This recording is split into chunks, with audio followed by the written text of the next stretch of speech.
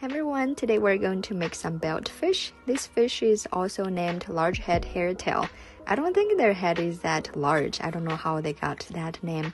Anyway, once we slice and dice some ginger, simply marinate the fish with the ingredients I have listed here for a few minutes. Now simply pick some homegrown scallion I have here sliced up. And once we put the ginger in heated oil for a minute or so, simply cook the belt fish until they turn golden brown on both sides. And we're going to add this dipping sauce to go with it. There you have it. I know some of you might not like it because of the bones in it, but the texture is quite good. Very lean, tender, and simply delicious. Thank you for watching and have a good day.